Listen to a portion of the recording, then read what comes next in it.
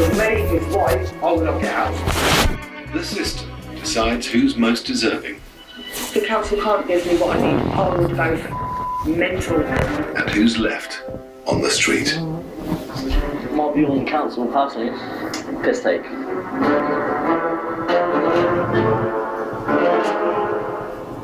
Most densely populated city, Portsmouth, there's a shrinking number of council homes. We've lost about 50% of the housing stock we had over the last 30 years. Demand far outstrips supply. And the bottom line is we simply don't have enough housing to meet all of that demand. Government plans to extend the right to buy scheme are expected to reduce social housing stock even further. Among the few properties soon to become available, this one-bedroom second-floor flat for £116 a week, and a two-bedroom apartment in a large council block for £95 a week. These people all claim to be facing homelessness. This isn't my fault. I haven't asked to be made homeless. This is really, really difficult. But who will be lucky enough to be given the keys? Dealing with the city's growing homeless problem falls to housing officers like Jackie. All right then, thanks, bye. With homeless people, we have to prioritise those that are the most vulnerable. There's a limited supply of social housing, so it is one offer only. If the person doesn't accept the offer of accommodation, the likelihood is the council won't rehouse them. Unemployed mum of four, Emma, has come to the council as she'll be homeless in just 6 days' time. My landlord has decided to sell the house that I live in, and I need to be housed. I need an upstairs and a downstairs, preferably with a garden, because I've got children and a dog. For the last 14 years, Emma has been renting this 3-storey townhouse for just £150 per week, all covered by housing benefit. She says she can't find another affordable home in the private sector. If it was in Ride, that's me I would want it. I'd look at property around this area. My younger son has global learning delay. It's important that he stays in school because he's getting the help that he needs. She says her own health issues also affect the type of property she can accept. I have a huge anxiety about heights.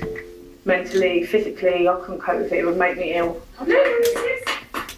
And the dog's coming with me wherever I go. They can't just tell you to get rid of an animal. If it was somewhere unsuitable, but somewhere that I didn't want to be, I would literally hit the roof. I would go fucking mental. When you've done that, can you do that in Africa? Just go mental. Someone's not giving me a house. Yeah, I'll have a tantrum. You can't do that either. You just have to realise that there's mercy and grace. That's all you can do. Mercy and grace. I can't guarantee your property where you can take your dog to, because I can't get rid of him. I'm sorry, I've had him for 13 years. That's like saying, well, you've got to get rid of one of your kids. You know what I mean? I can't do that. Yeah. I knew your dog's going to be an issue because you've had him such a long time. He's staying with me. Even if I've got super rooms to me, he's staying with me. Okay. You're looking at a flat that's probably an upper floor. That is the reality.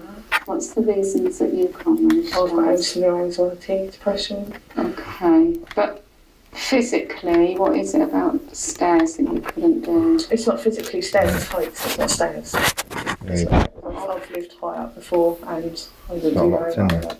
Hence why I moved into private in the first place. But you and your kids are becoming homeless. We need to find a keep it straight.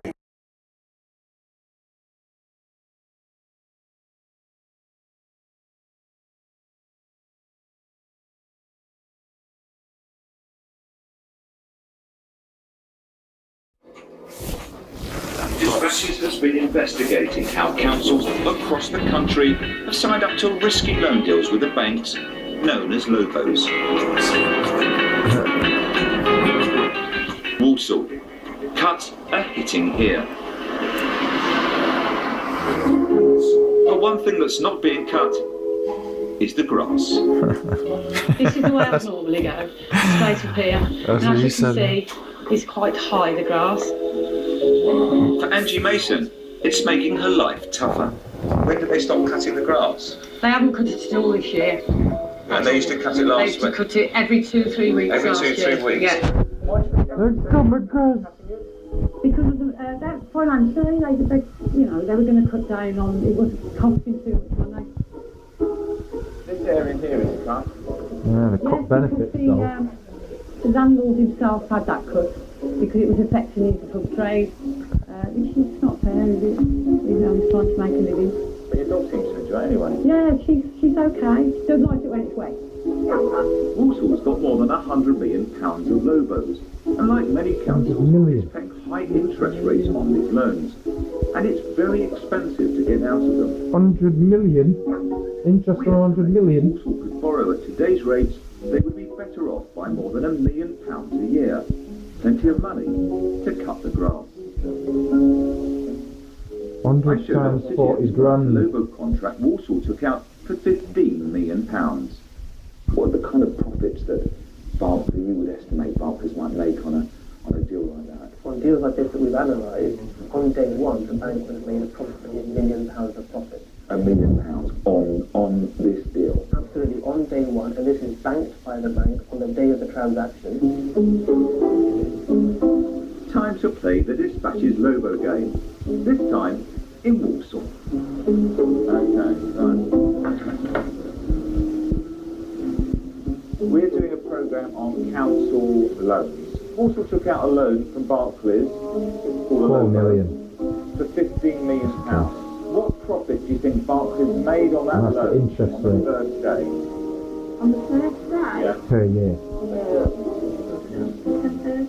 £10,000. So just put your They're mark probably there. paying around 4 million in £6,000. interest. And the answer is 1 million. What do you make of that then? A lot of money. A lot of money. Very lot of money, yeah. So, are you happy with that answer? 115,000. Well, the answer is 1 million. Really? In a day? Yeah, the first day. What do you think of that? I'm flabbergasted. Walsall Council told us that through prudent lending management, The council has made savings of over £3 million, funds directed into essential frontline services. Walsall Council is entirely happy with the use of Lobos. we've obtained Lobo contracts worth more than £5 billion and have used them to estimate how much upfront profits the banks made on these deals with councils. What are the type of profits that banks would have made from these loans? Well, based upon the financial analysis that we've done on these £5 billion worth of loans, at the time the bank sold them, we think the banks made anything between 300 to 500 million pounds of profit. That's a lot of money, and we know that nationally there was about £15 billion of these Lobos taken out, so we're talking nationally About £1 billion of profit. £1 billion from lending money to local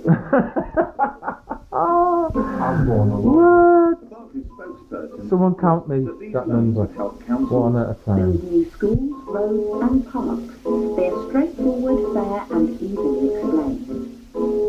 The average interest rate was typically cheaper than the public sector loans available. And that's why they can get away with it. Lobo loans work against the best interests of the local authorities. Among British banks, Barclays and RBS led the Lobo charge.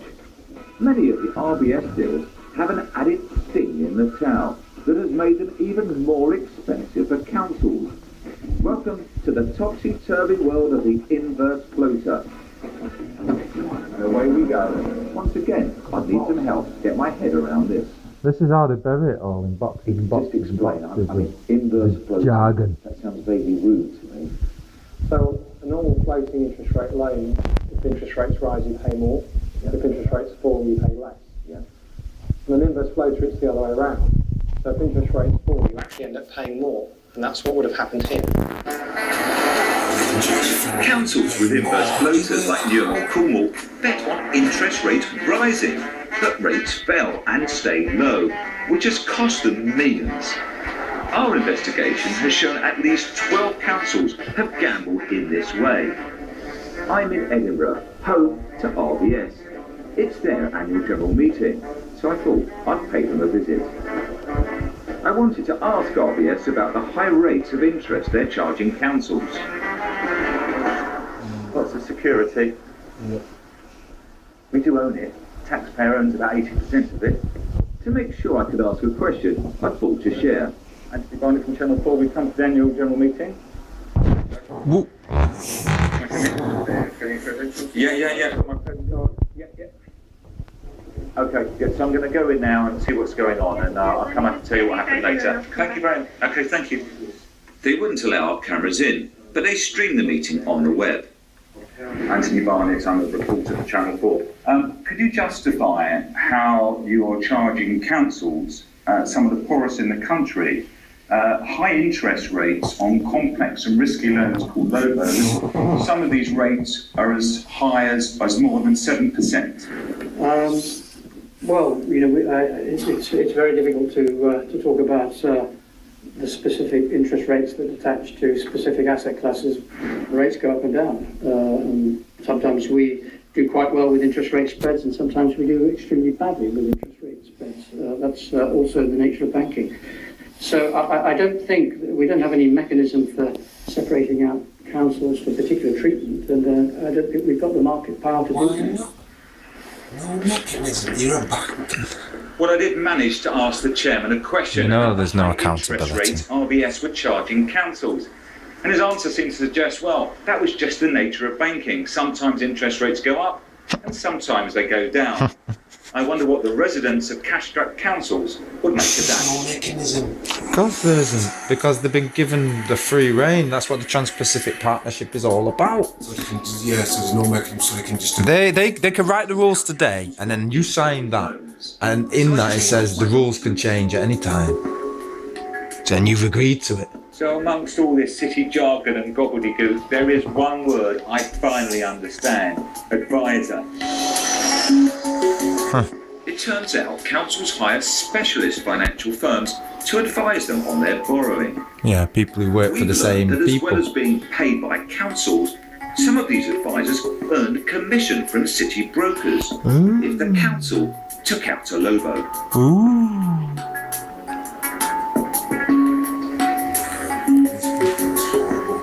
Mark Pickering worked for Sector, a firm of council advisors which earned these commissions. It's the nature of money itself. Conflict of interest. Now, the Competition Commission did look at this industry some years publicly. There were these payments that went from brokers to Sector. Is this something that went on when you were there? Well, it's a massive record in the Competition Commission inquiry evidence, and yes, it would go on during my time. And how did you feel about that? I thought very uncomfortable, and therefore thought to do something about it in setting up an independent authority. And were people there under pressure to sell Lobos because it brought in more commission? It was a more salesy environment than the one we sought to create at RBS. Mark Pickering left Sector and set up a rival firm, which doesn't pay commission. Your advice to most of your clients has been, over the years, not to go down the Lobo route. That's right, because it's rare to find a situation in which the balance of the benefits have seemed to fall favourably on the Lobo side. Capita, which owns Sector, told us they strongly refute any allegations of inappropriate business activity. We provided generic, factual, comparative information to local authorities regarding their funding options. We did not and do not direct local authorities to seek funding from any specific organisation. The man who chairs the parliamentary committee which scrutinises local government is Clive Best. What does he make of the fact that some of these council advisors were being paid commission? Outrageous. In the end, if a council appoints and pays for an independent outside advice to come in, they expect that advice to be independent and not to be paid for by somebody else who's gaining a profit from these loans being set up. I mean, that really is scandalous if that happens. He wants the Financial Conduct Authority to take action. I think the FCA now ought to investigate this, and if it hasn't got the powers, then government ought to consider giving it the powers to regulate the future. Should these loans be continued, is there any way that can be unravelled and councils given loans at a fair interest rate? Governments also have to run and buy banks. And some of the evidence that we've shown you, do you think this is an area that your committee should be looking at? Yes, I think the committee will want to look into this very seriously indeed. As councils struggle with government cuts, they're paying millions in interest to the banks. And for you and me, that means less money for public services. Basically, bank robbery in reverse these days. That's how it is. Mafia don't bother to rob banks, they just become a bank. Investigate one of the question stations written today. Who's looking after the elderly, and why are so many now living alone? Oh, because people stop caring. Don't give a damn about nothing. Just get it all now. Because money, you know. Money. Yeah. How people are living. And then they wonder. They don't realise that they get old. Superfoods, the real story next. We're on the front line with Portsmouth. How to get a council house. Woo! And it's not your average party. Joe's getting hitched. Man down on 4. Yeah. That's what they want. Oh, man down. Everything else up.